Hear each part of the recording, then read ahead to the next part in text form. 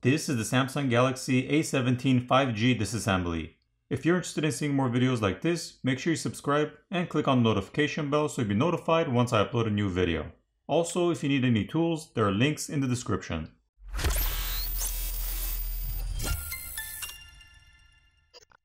Before we start, the SIM tray needs to be removed.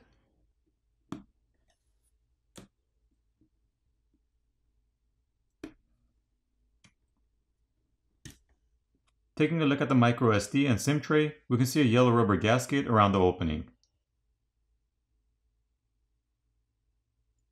Now heat needs to be applied to the back plate using either a hairdryer or a heat gun to loosen up the adhesive underneath, and then a pry tool can be used to pry the back plate off. I prefer to use a hairdryer since there's less of a chance of damaging any of the components inside by overheating them.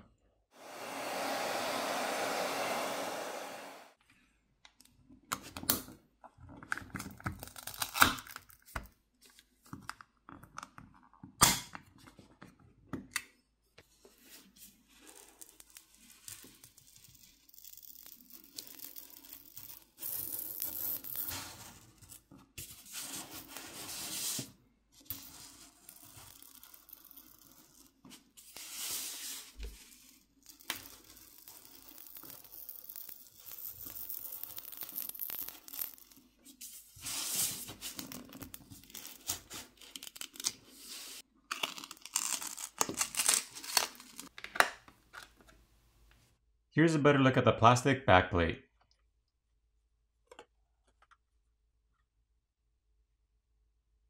The glass camera lens cover can be replaced by applying heat and gently prying it off, so you don't have to take apart the phone to replace that. There are now 15 Phillips screws which need to be removed.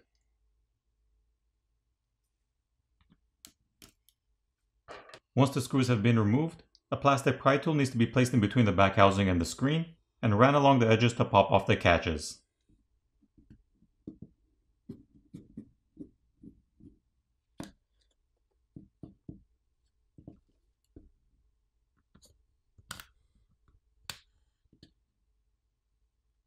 So looking at the back housing, it's also made of plastic.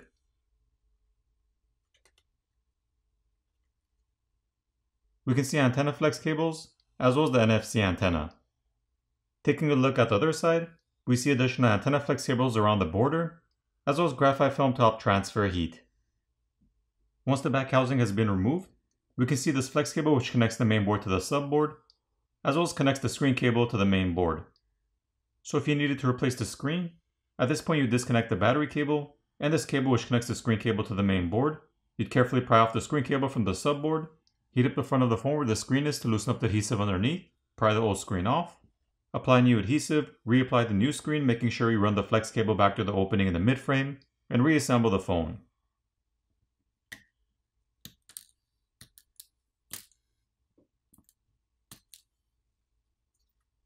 The blue coaxial cable, which is connected to the subboard as well as the main board, can be disconnected by just popping it off.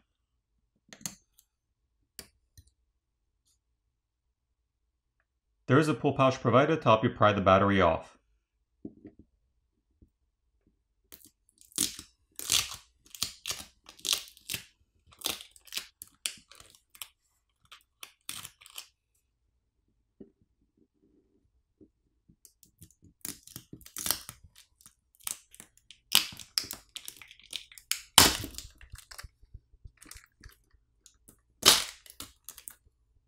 This is the 5000 mAh battery.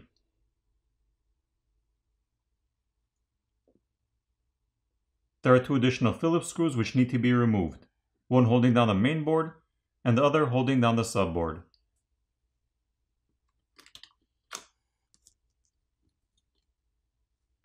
Looking at the main board, we see the 5 megapixel ultra wide lens, the 50 megapixel primary, and the 2 megapixel macro lens.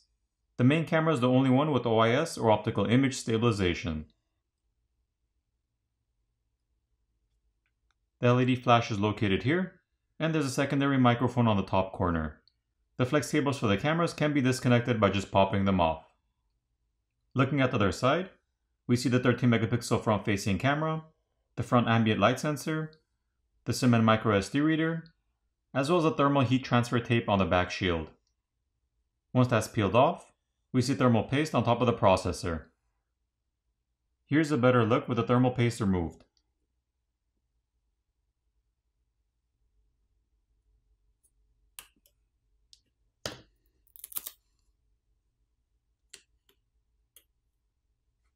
Taking a look at the subboard, we see a rubber gasket around the charger port and the primary microphones located here. Here's a look at the other side.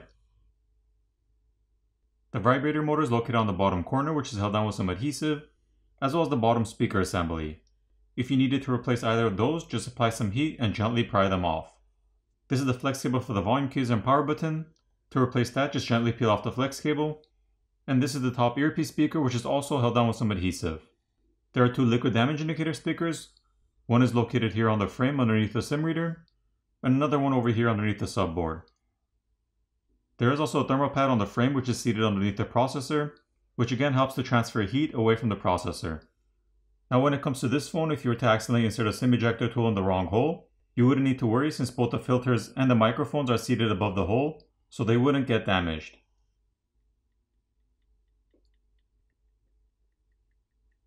For the repairability score on this phone, I give it a 9 out of 10.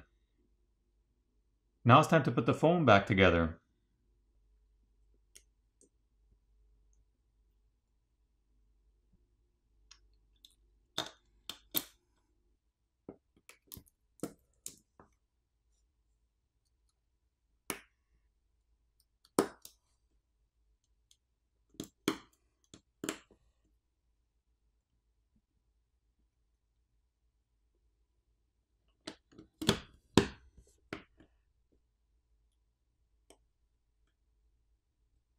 Once everything's back in place, apply new adhesive and reapply the back cover. Flip over the phone, power it on, and you're done. I hope you enjoyed this video, and I'll see you in the next one.